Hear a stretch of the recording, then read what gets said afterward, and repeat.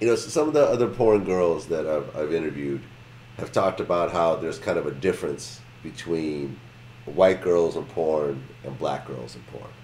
I mean, would you agree that there's a difference? Um, well, me in the early stage of my career, I really didn't experience that because, like I said, I was signed to Black Eyes, which was a sister company to Zero Tolerance and Third Degree, which Courtney Combs was signed to, and Electra Blue. So a lot of the white girls already took me underneath like their wing. So I did a lot of signings with white girls. I was on the road with a lot of white girls. I was the only black girl with a lot of white girls. So I really didn't experience any of that. Now, a lot of white girls do anal. I don't. So of course they get paid more. Being on like a contract and things like that, you got your perks where easy stuff like hair, nails, clothes, housing, things like that, which is supposed to come on your contract, when you're working for this actual company.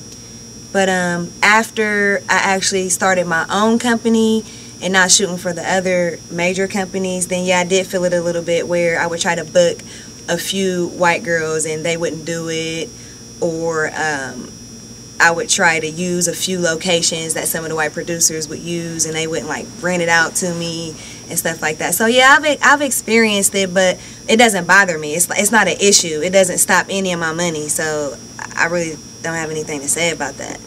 I remember, like, when I interviewed Pinky, she said that she was glad that she was a black girl in the industry because she was saying how, like, all the white girls kind of start to sort of blend in with each other. Like the black girls are a little more distinctive. Yeah, black girls are a little bit more distinctive because they have their own character. They kind of freelance and do what they want to do. And then most of our movies are gonzo. So it's not like scripted where the white girls have like scripts, speaking parts, placement, things like that. Like black porn is straight gonzo, straight couch, dick out, ready to go. It's not a lot of talking in it versus the white girls, So it's different. That's just how black porn is. Like, black people, we're not trying to sit there and watch a whole scripted porno unless it's funny. And then when it's funny, then it becomes cool. But yeah. I mean, in terms of your fans, do you think you have more black fans, more white fans, Spanish fans, Asian fans? Like, how does it kind of break down, Roxy? I have a little bit of everything. Because there's this back end on your site where you could see all the different states and all the countries around the world, all the hits that you get. And I have this ass toy out, my Roxy Reynolds cyber pussy and ass toy.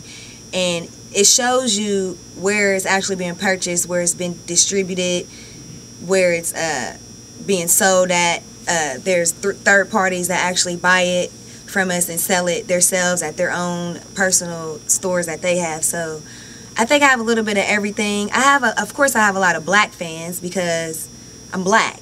So that just makes sense, And then my white fans, of course, because a lot of white men, they still love fat asses too. They like smothering. They like black girls that sit on their face. It's like a fab now. That white men, they just love it. It's crazy, but they do.